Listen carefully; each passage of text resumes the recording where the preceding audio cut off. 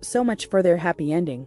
Heck, so much for Katie Thurston and Greg Grippo, even having an amicable ending. On Monday night, the Bachelorette and the suitor who earned her first impression, Rose, on the very first episode of this ongoing season parted ways. And they did so in ugly fashion. I think you were beautiful and I think you were great. I didn't know I was going to fall in love with you. I didn't know that. And I am in love with you, Grippo told Thurston at one point. You just make me the happiest I've ever been. I see it with you. This is real to me. I haven't been this vulnerable with anybody in my life. I don't know what else to show you at this point, or what else to tell you at this point.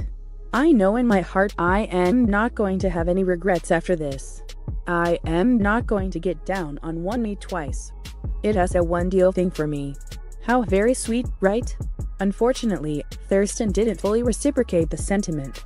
She said multiple times on Monday's episode that she didn't feel comfortable using the word love while she was dating multiple men, prompting an angry reaction from Grippo.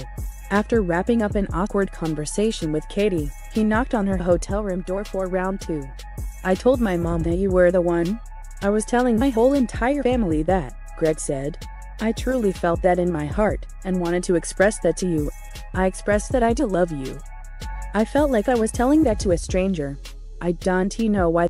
This whole entire time has felt like Katie to me, and that night, I was thinking that I was expressing my love to my future wife, and you didn't even feel it. You just completely dismissed it in my eyes. Harsh, eh? But fair? Not in Thurston's view. When Katie pointed out that she told Greg's loved ones that he was getting a rose this week, he absolutely lost it.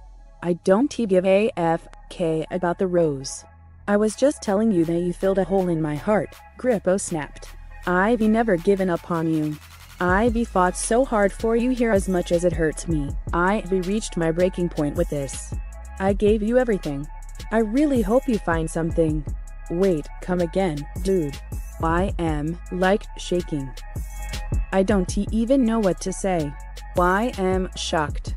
I want to leave, if I am being completely honest, because I didn't see any of this happening, Katie told Greg before he stormed out.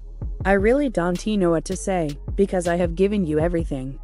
I've been nothing but honest with you. But then he blew up at her and screamed at her and blamed her for what exactly? Not feeling the same exact way as him at the same exact time?